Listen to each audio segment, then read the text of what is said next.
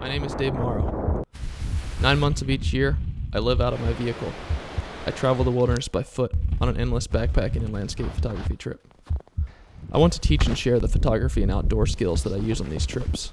I don't want to spend hours editing video or sitting in front of a computer, so I made some rules. First, everything's shot on GoPro. This was the best way I found to record quickly on a consistent basis. Second, I can only spend 20 minutes editing each video. So thanks for watching, and welcome to the Landscape Photography Journals. Good morning. I am high up above one of the valleys in the Sierra Nevada range of California. You can see all the mountains over there. And it's about 7 a.m., so the sun just came up. If you look down this way, see where it's starting to hit the top of those bristlecone pines. Those trees are ancient. Some are 45 to 5,000 years old, I believe. Maybe even older. They have like the perfect ecosystem to live in. So they're doing pretty well. But today I'm going to take a shot, which is zoomed in on those really nice clouds and peaks back there. And you can see all this fog down in the valley. Some of it's also smoke. I think there's a fire going somewhere up north there. And then along with that peaks back there, I'm also going to capture this old tree that has really nice color in it right down here in the foreground. So to do that, I'm going to shoot with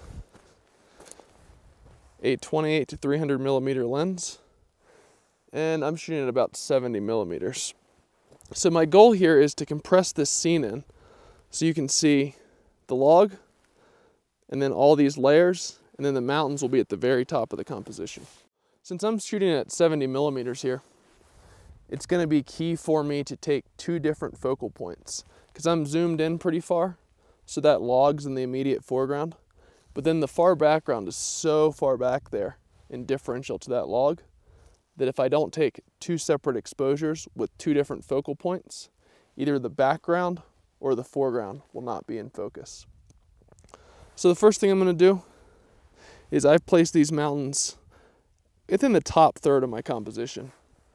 I don't want to include too much of that sky up there, because if I include a large amount of the sky, say that much, instead of just a little bit above the top of the mountains, then the mountains won't be dominant in the top of the scene. They won't look quite as large. So you can always remember, if you want to make something look really large in the background, don't leave too much, just maybe a little bit of the sky right above it. So the first thing I'm going to do here is I'm going to grab a single point spot focus, and I'm going to do that about 2/3 into this scene. Because remember, I'm going to grab the focal point in the back, which will focus on about the top 2/3 of the scene. And then the bottom third of the scene, I'll grab with that extra focal point, just for the foreground. So I'm just grabbing a single point spot focus, 2/3 of the way back. And I'll show you where it's at, right there. Now, after I do that, I'm going to select F11 for my f-stop value. That'll keep the image nice and sharp from about 1/3 all the way back to the very top of this scene. After I do that, I'm going to verify that I'm at ISO 100. And then I'll just pull my histogram up. And I'm going to push it right until it's almost to the very edge on the right-hand side, but not touching. And that's just going to make sure I don't blow out any of these light areas up here, but I still retain the full dark detail of these shadow areas right there. And at that point, with a 5-second timer, I'll just push the shutter button.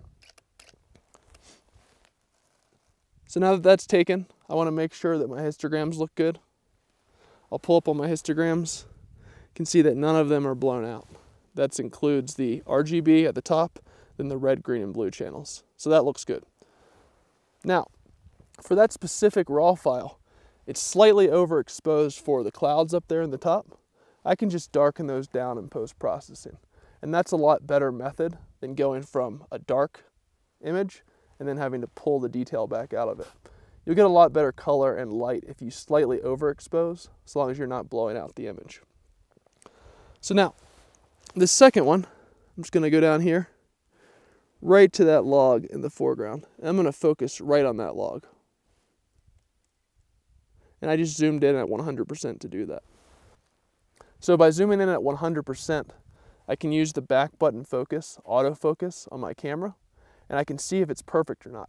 If it's not perfect, I can just dial in the focal ring and make sure it is perfect. And that's one of the advantages of not having the focus on the shutter button. So when I take the picture, it won't try to refocus. I only focus by using the back button on my camera. So once again, if I'm watching the histogram here, I've selected f11 for this shot as well, and ISO 100. But my last step being dial in the exposure using exposure compensation. If I'm watching the histogram, I'm only worried about that bump right there. That reflects all this area right down there.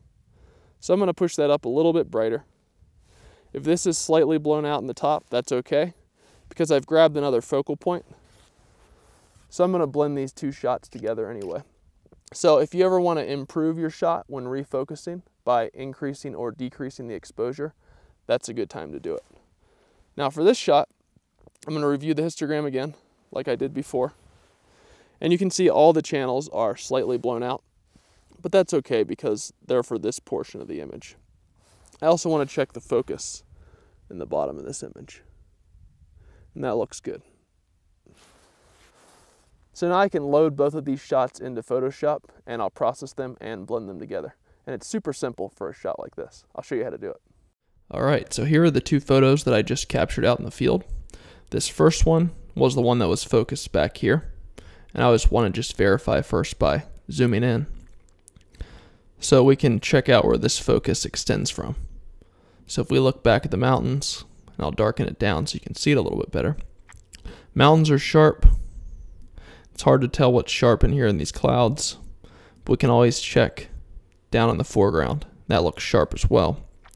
And you'll see everything right back in these trees looks all right, but once we get to this line right about in here, the sharpness starts to drop off. And you can see that this stump, which I focused on in the second exposure, is not sharp in this exposure. So this will be the exposure that we use for everything beyond this line right here, out in this direction. Then we can take a look at this second exposure, where I refocused right here, and I also brightened the exposure up a little bit, just to capture that extra light and detail down in here. Because I didn't really care about what happened in this part of the image, because I won't be using that in my final combination within Photoshop. So I can darken this a little bit so we can verify that this is sharp as well. And you can see that that tree is very sharp. All these plants in the foreground are sharp. But if we look back to this transition line right here, you can see the sharpness starts to drop off as soon as we get back to these trees. And even more so as I go back to the distant background where the mountains are. So that just proves my theory or my guess that I needed to focus stack for this shot. So in this next part, I'll show you guys how to combine these. But before we do so, I first want to state that this is a more advanced, or I guess you could say intermediate level tutorial. So if you don't understand anything that I'm covering, you can watch the rest of the videos in this series that come before this one, and then you will clearly understand what I'm talking about in this video. They kind of all go together as an additive process. Another thing I also wanted to make mention of is that for 95% of your shots, you really don't need to use this focus stacking method, maybe even 99% of your shots. So if you really want to be efficient in your process for taking images, you need to know how each of your lenses reacts to different scenarios and which situations you actually need to use focus stacking for those specific lenses. So in most cases, you can just use the hyperfocal distance, as I taught 2 tutorials ago. And if you notice that hyperfocal distance is dropping off in the immediate foreground, in the bottom of your image, that kind of tips you off that you need to use focus stacking for that specific image. So always go out and test all these theories and get to learn them for your own specific camera and lens setup, because they won't work exactly the same unless you're shooting with the exact same camera and lens that I have. So always go and experiment and test anything that anybody teaches you to make sure that it actually works for your own gear. So the first thing I'm going to do here is I'm going to select this image first. This is the image that is focused for everything beyond this point out towards infinity. And I'm just going to get a quick process of that. So I will add a little bit of contrast here, pull up the shadows, drop the whites and the highlights. And I'm not going to do a full edit of this because I just want to show you guys the blending method here. So I'm just trying to get this photo to look very close to what I saw when I was out shooting. And that's the only thing I'm trying to do when editing raw files. I'm trying to make the image that I see on the screen match very closely to what I saw without shooting. So I don't want to blow out any highlights, I don't want to lose any blacks, and I also want to make sure that my histogram matches the specific parts of the image that I saw while out there capturing the image. So that looks good there. I'll drop this down a little bit for the exposure.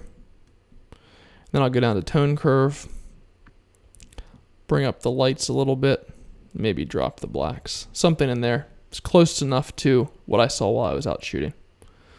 Then what I can do is I can match this second exposure to the first exposure, so the color and the other settings will be identical. So I can hold down Command, that'd be Control on a PC, I'm editing on a Mac, and then I can click this other image here. So once they're both selected, I can just hit Sync, check all, and synchronize. So what that will do is I now have the first image and then the second image. And you'll remember I lightened that second image up slightly for this foreground. So what I can also do is reselect the first image while holding down Command on a Mac or Control on a PC.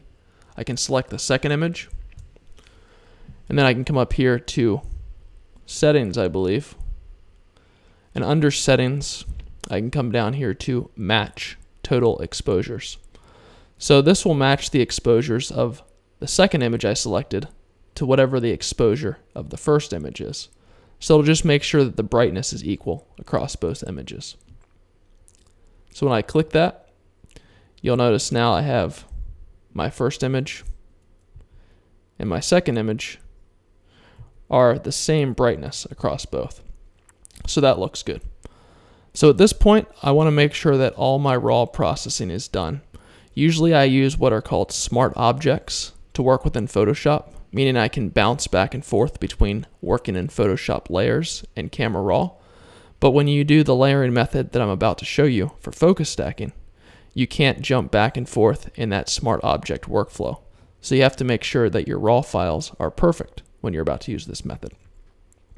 So I think these look good. They're well enough balanced that I can work with them. If I was going to work them through on a real process, I would probably take a little bit longer to develop the raw file. So now I'm just going to select both images, and I'm going to come down here and I'm going to right click. If I right click on either of the images, I can go to export here. And I just have this export set up. All that does is it sends these out as raw files with the specific settings that I just showed you embedded in them. And that'll just send them out to the location that I choose. Now I like to export instead of open right into Photoshop, because if I export these files, I actually make a duplicate copy of them. So I don't ever have to worry about messing up the original files, which are sitting in my raw file library. If I make this duplicate copy, then I can make mistakes and delete these files, and I don't have to worry about throwing away the initial raw file. So I'll just click export here, and that will send them out to a folder that I have pre-designated, but you can send it anywhere you like. The real goal is the theory, not the actual step-by-step. Alright, so here is the file. I have raw in work. And here are the two images, and I'm just in Adobe Bridge. That's where I like to view all of my raw files before I open them up in Adobe Photoshop. So here's the first file, and here's the second file. You can see they are .nef, which is still Nikon raw file format. So I'll just select this first file, hold down Command or Control on a PC, and then select the second file.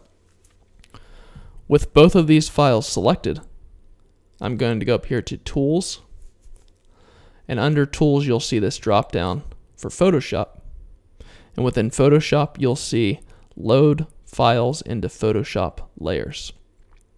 So this will take both of these files and layer them one on top of another in Photoshop, so I can blend them together so it'll look like one file which is actually the combination of the focus stack parts of two files. All right, so we are now within Photoshop. So the first thing I'm going to do is label these. I'm going to first figure out which is which. So I'll just zoom in here and I'll turn this top file off and on. So I can see that this top file is the one that's focused on the log. So I'll just label that FG for foreground. And I'll just label this one back for background. Whatever you want to do so they are easy to blend together. So I can just zoom back out here to full size. And the first thing I want to do with these is I'm going to put this background image on top of this layer stack. And this is not a Photoshop tutorial, so if you don't understand layer masking and layers and all that good stuff, you can check out some of my previous tutorials where I discuss that. But it's a little bit too much to go over in this basic tutorial. This is just about focus stacking. So at this point, I first need to line these up because you can see when I shift focal points, watch how these images slightly move. See how they shift slightly? So even though you're using the same focal length, when you shift the actual focal point within the image, it will shift the image just slightly. So I'm going to first select the top image, and then I'm going to hold down Command, Control on a PC, and select the bottom image. Now I can go up here to Edit, and under Edit I want to go to Auto Align Layers. So this will just compare the pixels of each image and match them up. I want to go to Auto. I don't want to check either of these. And now I can hit OK. So now you can see when I move these, the images no longer jump. So they are perfectly lined up there for me. So that's great. So now all I need to do here is I need to combine both of these. So I want to combine the background image for everything beyond this point out towards infinity, and the foreground image just for this foreground part right here. So all I need to do that is I'm going to come down here to my layer masks, that little box with the circle in it, and click on it. Now I'm going to come over here to my brush tool, which is right here, and I want to select that. And I'm going to go with an opacity up here, which I can just select by dragging on the opacity while clicking it, up to 100. While in the brush tool, you can also click on the number keypad. So if I click a 9, that'll give me a 90% opacity. If I click a 3, 30%, or 0, 100, so on and so forth. Flow, I will go with 100. And since I'm painting on a white layer mask, I need to select a black brush here. So I can just click this color box, and I'll come down and grab black. So all I'm going to do here is I want to cover up this top layer in the sections right here and below where it is not in focus. So that will combine or show through to the underlying layer beneath it. So I'm just going to zoom in here. And you'll remember before, if I hide this, we can see the areas where the sharp focus is. So it's just coming in about right in here, up in this area. This log is focused, as well as over in this area. So I'm just going to paint through black directly in those areas. So I'll turn this layer back on. Click here. With my black brush, I'm just going to start painting right in here. And you'll see the layer mask pile up there. So black conceals, white reveals. Whatever I paint black on this layer mask will hide this top layer and reveal the underline. And I can always use the right and left brackets to make my brush bigger and smaller. So first I'll just brush through this entire bottom, and then I'll handle some of the detailed parts up here after I do that. And you can take a lot more time to do this when you're actually doing it on your own, but I just want to show the actual method. I don't want to bore you guys with taking forever to blend it through. So I can also make a small brush here. Quickly blend through this, like that. and then there as well. And if you ever want to see where your brush strokes are, or where your layer mask currently lies, there are two options. The first option, which is helpful sometimes, but probably not in this case, is to hold down the Alt button. While holding down Alt, you can click on the mask, and it'll actually show you what's black and white. But for a mask like this, I'm going to hit this backslash. I think that's a backslash. Whatever that thing is down there. I always get back and forward mixed up, but I'll hit that, and then I can actually see red where I've brushed black on the layer mask. So that can give you a helping hand when fine-tuning the very edge of that layer mask. So I can hit that slash again to turn it back off. So I think that looks pretty good there. Make sure we got all that.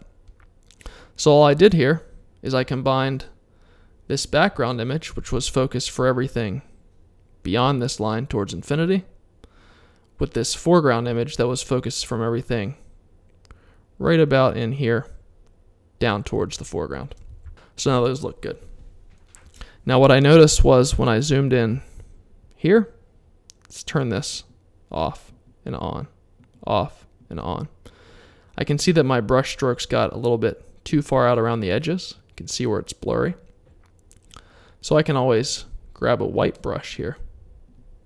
And after I grab that white brush, I can just make sure that I've selected my layer mask and paint that really fine edge right around there. So everything is sharp in the final image. So it's just all about dialing that edge in. Then I can always shift back to the black brush and get that dialed in.